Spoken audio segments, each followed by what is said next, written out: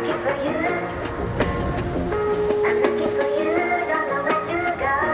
Don't know what to do. Hey, Carla here. You're watching the Surf Institute Video Library. In today's episode, we're going to talk about one of my favorite things, and that's switching your stance. I'm going to tell you how to do it, how not to do it, and why to do it. Let's go talk about it. Riding switchfoot is exactly as it sounds, switching the stance to ride with the opposite foot forward.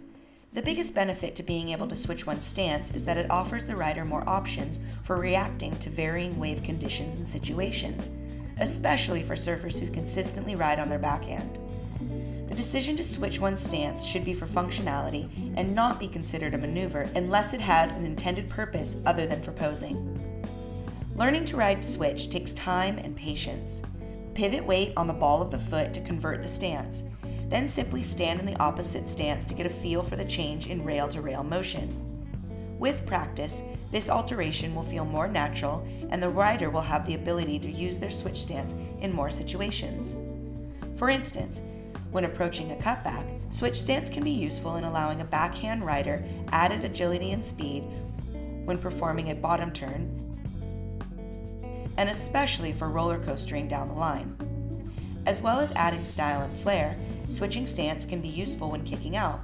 Taking the step from back to front side allows the rider to push off and out of the wave in a belly-facing sweeping motion, while kicking out from front to backhand allows the rider to step further back on the tail and radically whip the board out of the wave. The already proficient nose rider can get the opportunity to add more variety and difficulty by developing a strong switchfoot cross step and hang five. Let's break it down now.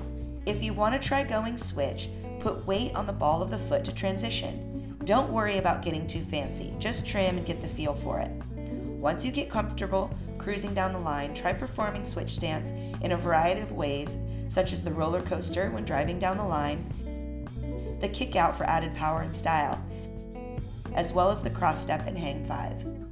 I hope you found this episode useful. Happy sliding! Looking for you.